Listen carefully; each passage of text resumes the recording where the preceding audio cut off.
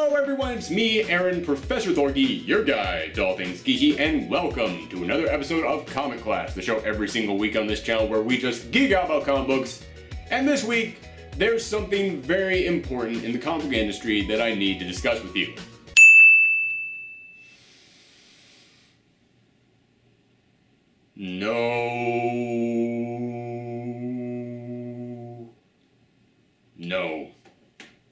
No, you see, for the past couple of weeks, months, hell, vast majority of this year, I've been talking almost exclusively about Marvel and DC.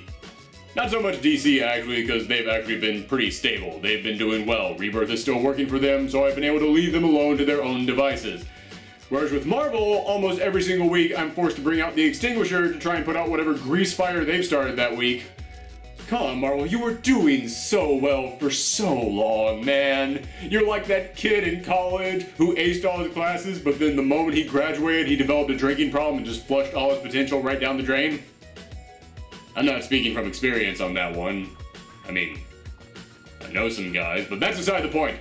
Listen, I'm done talking about Marvel for now. I don't care whatever crazy thing they have gotten up to this week. I'm not talking about because I need to spotlight some indie books. I have been doing an injustice to all the independent books out there because I have been forced every single week to talk about whatever crazy thing those two companies have gotten up to. So from here on out, at least once a month, I'm going to dedicate one episode of Comic Class to spotlighting some great indie books. Whether it's Image, IDW, Boom, Valiant, or some of the smaller companies out there, there are some amazing independent titles that you can find at your local comic book store right now. So every single month, I'm going to spotlight at least one title that you can go to your store and begin your indie journey on. So for the very first episode of our Indie Spotlight, I'm actually going to spotlight two independent series. And the first one that I'm going to talk about, as I said, is from Image Comics, God Country.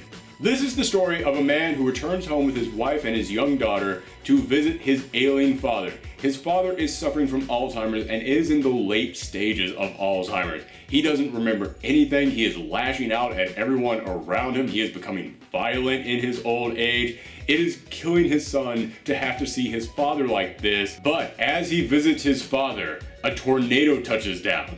But it's not just wind that is destroying their house. There is something else inside the tornado, a giant monster that then begins to attack them. However, there's something else inside the tornado, a giant legendary sword. And not just any legendary sword, it's the God Sword. It is the sword that is the embodiment of all blades. There was a moment where they asked the sword, so were you Excalibur? And it goes, I was everything. Every magical sword you ever heard of, I was all of them at the same time. I am the embodiment of magical weapons, all in one thing. The sword touches down, his ailing old father touches it, and suddenly, his father's cured. The Alzheimer's is gone. He remembers everything, and his dad now is wielding this massive giant weapon that he is able to fight this monster off with, and he's been able to rebuild their house like magic. And the greatest thing about this is, it's not that it's some story about an old guy with a giant magical weapon. It's an old guy who is now cured of Alzheimer's. The touching part of this story is him just looking at his granddaughter and realizing he never really got to know his granddaughter. He now remembers every time they came to visit. He now remembers their faces. He remembers his wife, and he remembers the pain of having to lose her, but he's glad he has that. He's glad that he got all the good times back and the bad times. And I'm going to go into the next few issues in my description here, so if this sounds interesting to you, maybe skip ahead by a few minutes, but just go ahead and give you guys a little bit of a spoiler of what happens in the next issue. This god who used to have that sword touches down on Earth and is like, I'm coming with that sword, you gotta give it to me. And they just go, no, let's just talk about this. And he's like, oh, okay, let's just talk about it. That's the amazing thing to me. That's so great. They set up it was gonna be some big battle royale between this old man with the sword and this giant god. But the sword is like, no. I go where I want to go. I wanted to go with this old man. And this god was like, oh, well, I guess I respect that. I mean, I respect you, sword. If this is what you choose, I understand. And then this ancient space god just sits down with this simple old guy from the country, and they just talk about this. And the old guy just basically says, if I give this back to you, is there some way to cure me of what has happened to me? Is there some other way to cure my Alzheimer's? He's like, I'm sorry, but no. He's like, then I ain't letting this sword go. Because a man deserves to have his memories. A man deserves to not have that taken away from him. And it was touching hearing him talk about this. This is a guy who he is not fighting to save the world. He's not fighting for some giant treasure out there. He is fighting for his memories. The simplest thing that every single one of us deserves to have. It is one of the most touching stories that I have ever heard. But the great thing is, in the next issue after that, when he and his son actually sit down and start talking, you see, it's not like he was necessarily a really great dad. Like, you see they had problems, and when his dad comes back and he's really back to being who he was, you see they kind of disagree on some stuff. His dad doesn't exactly treat him all that right, and it makes him a really complex character. I love that! This guy is one of the most three-dimensional characters that I have seen in any comic this year. And for everybody out there who is thinking to themselves, yeah, well, you know, that sounds nice and touching, but you know, you got a guy who's got the god of all swords there in his hand, and you got other giant space gods out there. Is it just people sitting down and talking the whole time? No, no, no. Issue 3 has come out. Issue 3 features this hell god coming in here and like, okay, wave after wave of gods are now going to come and try and take this sword from you. We will never ever leave you alone until you are dead and we have that sword back in our hands. And the first one is like an underworld god who then just takes his granddaughter and sends her off to hell. And the old man's like, you gotta stay here. I'm going to get my granddaughter back. And it's like, oh, this is going to be epic. That's what's going to happen in the next issue. I cannot wait to read that issue. The creative team behind this book is the exact same creative team behind Paybacks.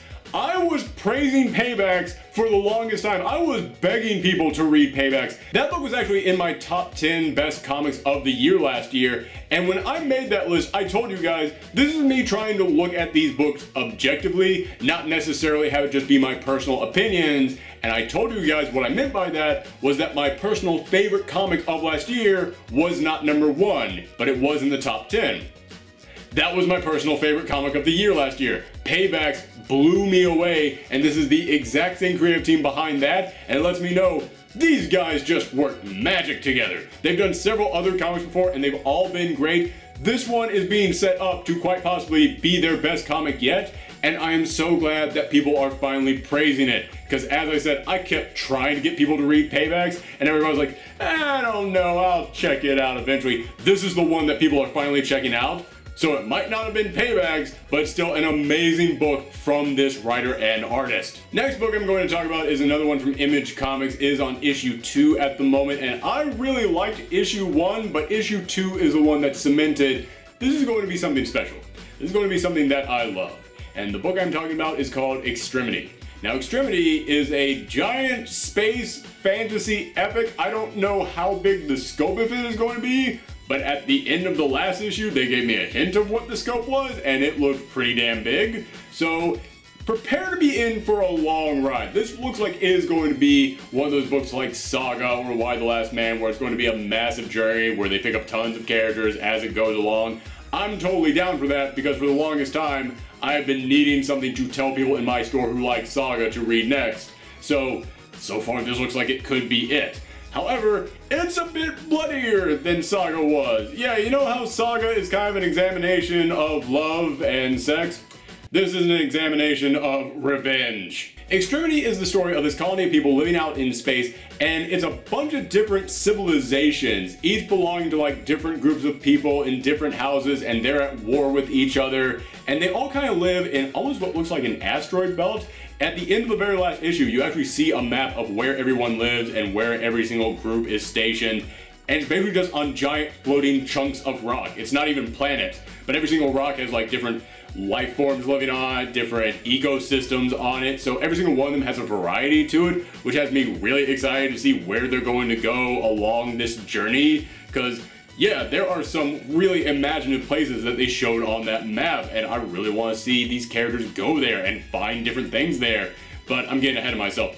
Anyway, it's about this group living out in space. As I said, they're at war with each other, and one day the invading group comes in and basically destroys our protagonist's home. But not just that, our protagonist is a young girl who was an artist. She was the best artist in her clan, and they come up to him and go, "We're gonna take everything precious from you." And they just take her arm and rip it off of her. So now it starts off by showing this girl trying to draw again years later, but she's now drawing with her left hand and everything just looks squiggly and horrible. And like every time that you see her trying to draw, you feel that pain all over again. This is a book that is all about revenge, as I said, and every time that you see what her drawings used to look like, it's like, oh, that's amazing. And then when you see how bad they are now and her trying and struggling to capture that magic again, it's like, these people need to pay. Every single issue, they make you aware of what they took away from her. And what I love is that this is a story about a family. You've got the father, you've got the daughter, and then she also has her brother there. And every single one of them is kind of approaching this war in different ways. The father is a man on a mission. He's like, no, no, no. They took everything from me. They took our home. They took my daughter's arm. They took her ability to draw. I'm going out there and I'm getting every single one of them. I'm going to make every single one of them pay. The daughter is kind of just starting to get that thirst for blood. She's kind of starting to get to that point where she's like, yeah, this actually is my opportunity to make them pay. At the end of the first issue, we start to see this is it. This is when she starts to get to that point where there's no turning back. It's time for her quest for revenge to start. But the brother is someone like, I'm not okay with this. Like, I know we have to make them pay, but I don't have the stomach for it yet. And I can't quite tell if he's eventually going to start going down this darker path for revenge, or if he's going to end up being kind of the heart and soul who's like, no, we must rise above this and be better than this. I really don't know how this story is going to go. As I said, kind of like when I saw that map, it's like, okay, I don't know what location they're going to go to. I don't know where these characters are going to go either, because in issue 2, after she kind of already started her quest for revenge, she was kind of like, okay, why do you, my brother, not feel that same thirst that I do? But you can tell she's kind of like questioning it herself. So yeah, again, just like with God Country, it's very complex characters. These are characters who are feeling a lot of emotions at the moment. But as I said, they're going to go to a lot of insane, crazy places. In issue 2, they go to this place where they just get attacked by giant monsters, but then they find a robot who comes in there to help them. And I'm like, okay, I didn't get a sense that any of that stuff was going to happen in the first issue, and that's what it made me realize every place that they go to, there's going to be different rules that they have to establish and different characters that they're going to start to meet. There's going to be a huge variety to all the different faces and creatures and characters that we're going to run into. And I love that because I've always kind of had a problem with fantasy series. Simply because so many fantasy series just throw you right into it and it's like, figure it out as you go along, man. I have this world all fit out in my head. Hopefully you guys will be able to figure it out as well. This one though comes in here and gives you just as much as you need in every issue to start figuring it out in your own head. It gives you everything that you need to kind of go, okay, so that's what this is all about. This is how they interact with that. This is this guy's role. Okay, you can start putting the pieces together. It doesn't hold your hand, it doesn't stop and explain everything, but it doesn't just throw you in the deep end and hope that you can figure out how to swim. So that's the kind of fantasy series that I like. In fact, in a very weird way, when I was reading issue 2 and I saw the brother and sister interacting with each other, I don't know why, but for some reason all I could think of was Sokka and Katara from Avatar: The Last Airbender.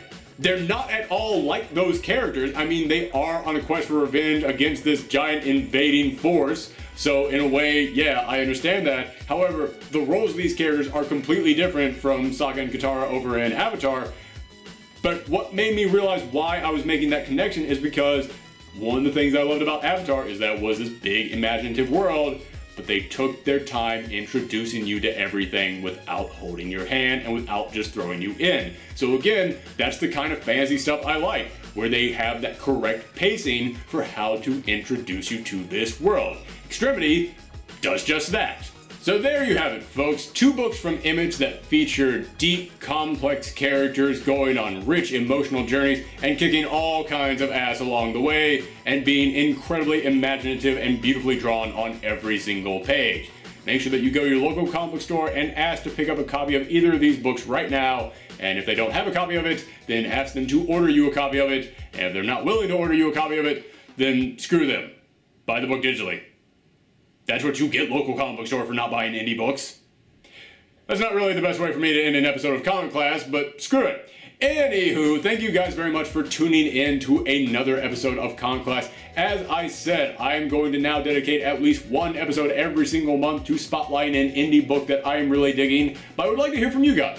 Let me know in the comments down below what indie books you're really digging right now. What indie books do you want to see me spotlight on future episodes of this show? And if you want to see any other comic book videos, make sure that you click that subscribe button, because we do these every single Wednesday, but we also do videos on the weekend spotlighting movie reviews, video game talk. We cover everything from the world of geekery on this channel. Thanks again for tuning in, everyone. Come back next time. Bye.